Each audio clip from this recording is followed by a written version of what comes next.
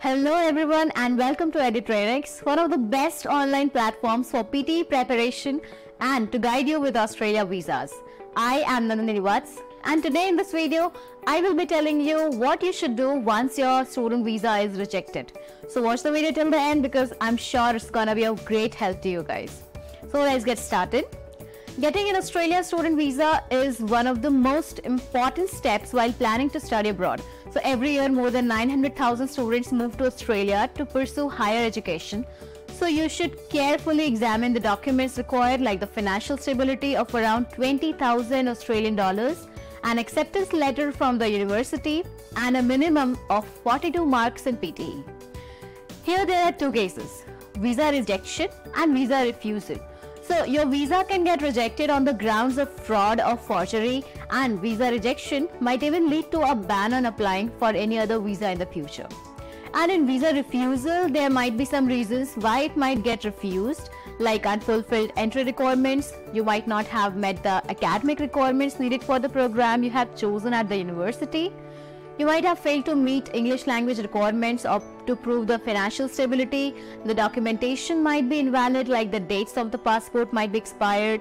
Because of an unacceptable international student health cover, you might not have been able to give a valid statement proving your intention behind moving to Australia. Or you might have got some past criminal records. Even a minor criminal background can lead to visa rejection because Australia is very particular about criminal incidents. So these are a few reasons why a visa might get rejected. Now, what to do after the student visa refusal? See, if an Australian student visa gets refused, students have the right to appeal to AAT, that is Administrative Appeals Tribunal. So within 28 days of student visa rejection, you must submit the appeal letter for reconsideration.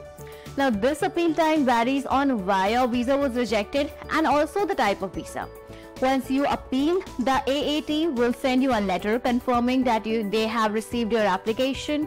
The AAT will review your application for reasons for your study, your immigration history, and other details related to it. Based on this, AAT will give you a detailed written decision regarding your visa application.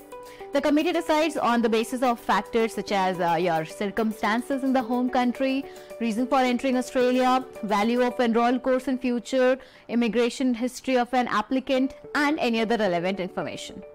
So for the appeal, you will be required to pay 1,896 Australian dollars, which is around 1,01,082 INR for reviewing. But students with financial needs can get up to 50% fee waivers.